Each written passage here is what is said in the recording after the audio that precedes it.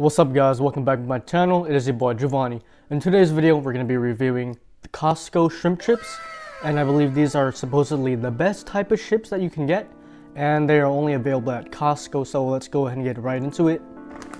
And by the way, shout out to my auntie Feli for suggesting these chips for me to try. Thank you very much. Let's start chowing down. Alright, here we go. So let's go.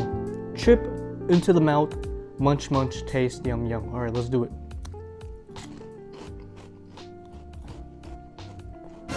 Oh my gosh. Oh, oh my. Oh. And by the way guys, this will be my first time eating these shrimp chips at Costco. Bruh. And by the way, I bought these from a price range from, I think it was $5 to $8. I'm not too sure, but I'll make sure to put the actual price, you know, like right here. Like that. And so, yeah, with that said, let me get another crunch. Oh wow.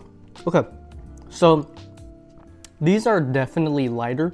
I can say you can definitely eat more than I guess your stomach can withstand. And please guys, in the comments, don't forget to comment the next food that I should taste or something like that. You know, it really helps the channel out. And they look like they have garlic salt on it. And so yeah, this is what the shrimp chip looks like. It has those green bits, which I'm guessing is the garlic probably.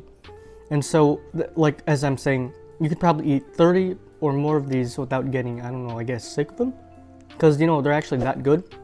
And so you actually get that aftertaste, like, you know, the butter on the mouthfeel, on the tongue feel. Actually, that's what you get. Yeah, and it has a really nice crunch. If I can go ahead and get my mic to, you know, the chip, we could go ahead and then actually hear the crunch.